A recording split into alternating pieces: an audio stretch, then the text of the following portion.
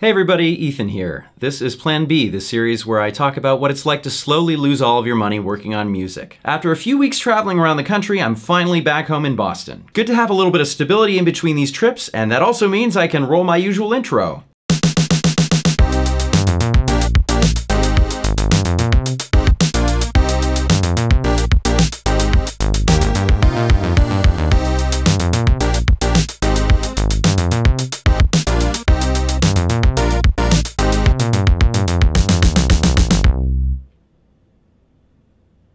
That feels pretty good. Since filming episode 3, I've assembled a few more creature comforts here that should make this show a bit more flexible. I got some lights here, a webcam, hopefully a better mic/sound situation, though I'll be experimenting around a little bit with that. And depending on where you're watching this, I can finally come to you in fabulous 60 frames per second. Hopefully everything's looking about as slick as it can be so that I have one less factor hurting my algorithmic reach. Now, as far as actual musical output goes, it's been an interesting week. I've been revising some of the worst lyrics I've ever written for a song I put together for a gig in 2019 and never released because the lyrics were so bad.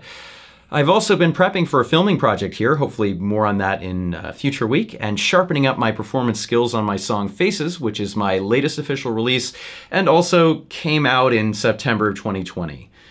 I should probably put more things out. But anyway, last but not least, the event that inspired today's topic. On Wednesday night, I headed over to an open mic night at the Lily Pad in Cambridge and played a Beatles cover with my friends Alistair and Chris. And it went over great. You're gonna lose that girl. Now, I've known both Alistair and Chris since college. Together with another friend, Liz, they're in a local band called Hush Club, which you should definitely look up.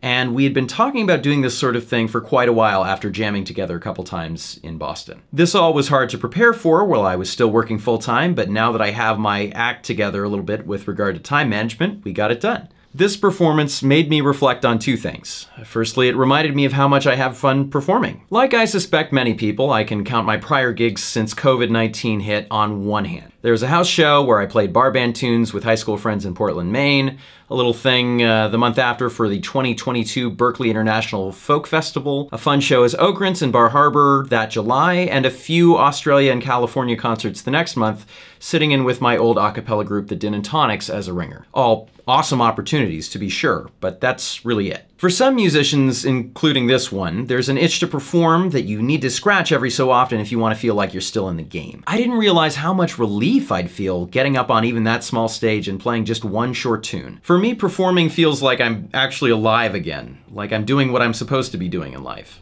And while I still have to work on my stage presence a little, somehow it feels like it gets a little less awkward every single time. The most important reflection here, though, was the value of collaboration. Cheering other artists on, being invested in their material, and rooting for their success. The thing I was struck by at the open mic night was how nice, open-minded, and really supportive everyone was. Most performers were going around before sets, introducing themselves to each other, trading contacts, and getting excited about each other's work. The audience cheered for everyone and actively participated whenever they were asked, even if the requests were a little bit unorthodox sometimes. I felt like I made a few friends at the end of the night. As someone who's never been in a scene this actively supportive before, it was all shocking and inspiring. And in all of this, I think there's something a lot of people could learn here, maybe not limited to just music. Now, all the usual disclaimers for my advice apply here. I'm a wildly unsuccessful musician. I don't know what it's like to amass or sustain a large following or have people awaiting your next release with bated breath. But I am a creative person. I have mingled in a lot of creative spaces, and I've talked to a lot of successful people before. And I think as much as I know anything about music, I know this. Success, maybe defined here as making a career sustainable, is never guaranteed, and in the arts, it's probably unlikely for most of us no matter how hard we work. However, for those of us who feel like they need to try, myself included, this doesn't mean that we shouldn't also be introspective about our own conduct and how it affects our likelihood of making it or not. Because trust me when I say this, there are a lot of ways that we can ensure that we will achieve no success, and no mistake is more common in my experience, or more devastating to your chances of making it, than to take no interest in others. I'm not gonna name names, and if you know me and think this is you, it probably isn't because I'm almost certain these people are not watching this video. But I know a good few people who are really good musicians who've spent years honing their craft who are never going to make it because they view success and happiness as a zero-sum game and are too suspicious of competition to help out anyone else. It's unfortunate, but seriously, I'd put money on it. Now, as artists, it makes sense that we'd get a little bit absorbed in our own output by nature. We think about it a lot and we always want to make it better. Add to this the fact that there's a lot of people trying to get ahead and maybe only a few visible slots at the top, and maybe that no one has ever done anything for our work, and we end up with a recipe for very toxic, bitter, self-absorbed behavior. We become resentful of others' success, even our own friends. We won't go to other people's shows because it'll just make us feel bad about ourselves and they won't help us out anyway. How do I know about this mindset? Well, I've been there, at least a little bit. Growing up as a visible musical figure in a small town micro scene, I developed an arrogance of a sort about my output. For years, I was attached to the concept of being discovered by some talent agent, convinced that looking for help or accepting feedback from others would be cheating. Exposure to the real world and all the ways that I needed to improve later on made me bitterer still. Everyone else who succeeded seemed to have help through their connections and resources. It wasn't organic. Why should I support them when they never ask to hear my music? Why should I attend their shows when they'd never go to mine? Does any of this sound familiar?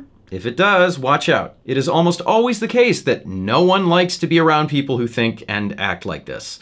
And if people don't like you, they will probably never listen to your music. Now, I can't tell you I've entirely moved past this, that I'm some kind of paragon of non-toxic virtue.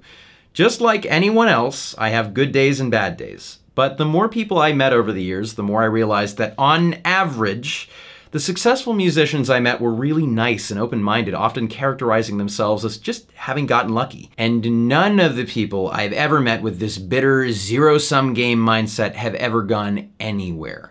Realizing this, I knew I really needed to work constantly to minimize it in myself. Now, don't get me wrong. There is plenty in the modern world and in society for artists to be frustrated and bitter about. Plenty of inequity, unfairness, and favoritism. I do not mean to diminish these things when I say all this stuff. But my goodness, other artists in general are the last people we should be frustrated with for all this. Largely speaking, they do not hold the power or make the decisions. They're often struggling too. Reciprocity is never a guarantee in social interactions, and we'll always be disappointed if we always expect it. But if you never do anything for anyone else, they're probably not gonna do anything for you either. If it's not already happening, life is way too short to sit and wait around until it does. So take today to buy a ticket to that show your friend is holding. Write a song and ask that person you jammed with a month ago if they'd like to sing on it. Remember that album your friend sent you a few weeks ago to listen to? Maybe you should actually try listening to it. And if the lack of certainty in any karmic reward isn't enough for you because the universe is a very unpredictable place,